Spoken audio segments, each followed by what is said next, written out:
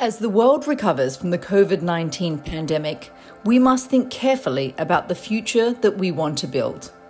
We face a worsening climate crisis with record temperatures causing rampant fires, rapidly melting polar ice, and extreme flooding.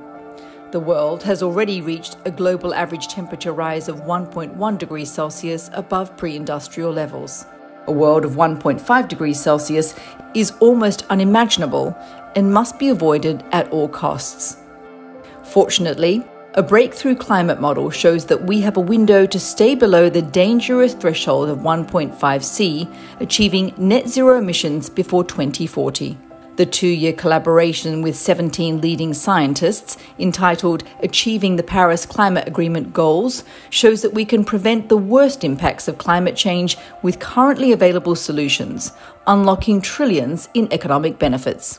In the 1.5 C scenario, there are two main efforts required: a rapid decarbonisation of our energy system and large-scale land restoration, which combined provide a 66% likelihood of staying below 1.5 degrees Celsius. For the global energy transition, electricity use will roughly double from today's levels by 2050, meeting a majority of our energy needs across all three major sectors: transportation, industry, and buildings and infrastructure. Half of all transportation will be powered by electricity, with hydrogen and other renewable fuels replacing petroleum products.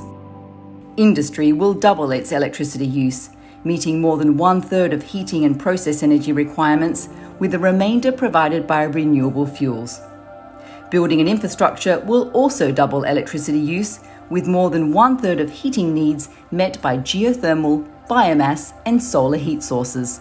Coal will rapidly diminish, followed by a gradual phase-out of oil and gas, while renewables will expand from approximately 20% today to 100% in 2050, led by a rapid expansion of solar and wind power. Renewable fuels and energy efficiency will play a major role in reducing overall consumption. The transition to 100% renewable energy for all electricity and heating requires supplemental investments of $1.1 trillion per year, less than 1/4 of what governments currently spend on fossil fuels.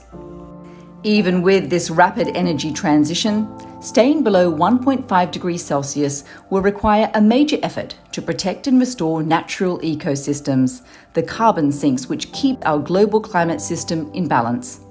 In addition to a rapid phase-out of carbon emissions from deforestation, the 1.5 C scenario identifies a large potential for carbon dioxide removal through 4 restoration pathways. Natural forest restoration, combined with reforestation on 350 megahectares of degraded land and sustainable forestry practices, can deliver 480 billion tonnes of carbon dioxide removal by 2100. In the agricultural sector, reducing nitrogen and methane emissions, along with tree planting on croplands, can deliver the additional mitigation required to stay below 1.5 degrees Celsius. To learn more about specific regional transition pathways, download the F20 Executive Briefing, Achieving the Paris Climate Goals in the COVID-19 Era.